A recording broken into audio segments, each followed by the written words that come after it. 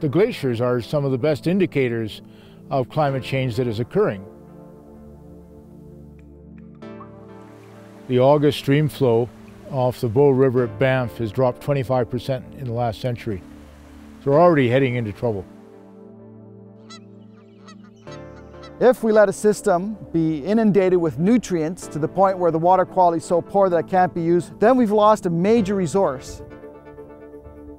70% of the world's liquid fresh water, which is what we rely on, is held within the boreal forest. Water security is one of the big challenges that society has to face.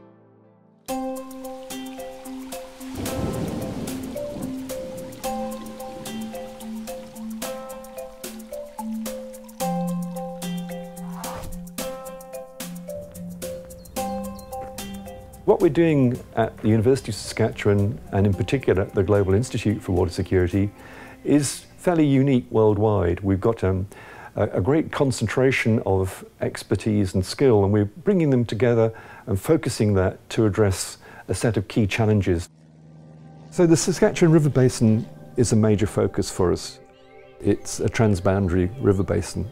The water arises from the Rocky Mountains in Alberta. The river flows to Saskatchewan and then on to Manitoba. It's half the size of France, home to about 3 million people, but it has most of the challenges that we see in water worldwide. The problems of water scarcity, the problems of degrading water quality, the problems of extreme events, the issues of climate change, and the northern latitudes, of course, are at the forefront of global warming. And then some of the more local problems associated perhaps with rural communities and First Nations and the challenges that they have in managing the provision of clean water supply and sanitation.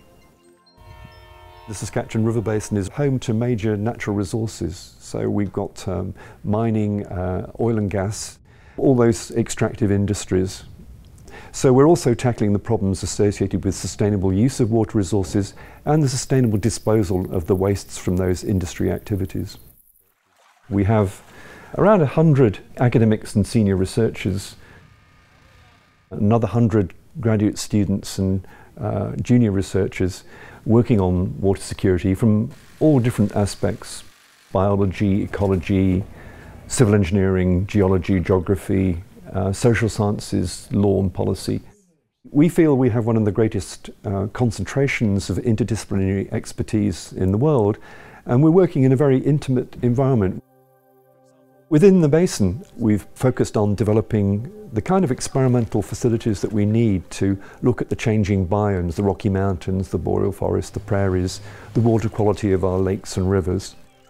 It's actually recognised by the World Climate Research Programme. It's one of just 10 regional projects in the world where people come together to study the large-scale problems of water management in a changing climate. Within the basin, the major responsibility for water management lies with the provinces. So it's a very complex process of water sharing for equitable use of those resources. One of the things that we're developing is the first integrated water resource model of the whole basin. And it's a model that we've designed to be interactive, so anybody can sit down at the computer and they can play with this model. They can look at the challenges of long-term drought, what will happen with climate change, proposed expansions of irrigation to meet world food needs, and the risks associated with these management options. The University of Saskatchewan is committed to providing policymakers and the public with the best information possible to lead decisions that affect our watersheds. This will help ensure clean water flows through our lakes, rivers and streams, that growth and economic development are managed sustainably, and that our communities are protected from the risks of flood and drought. Our future depends on it.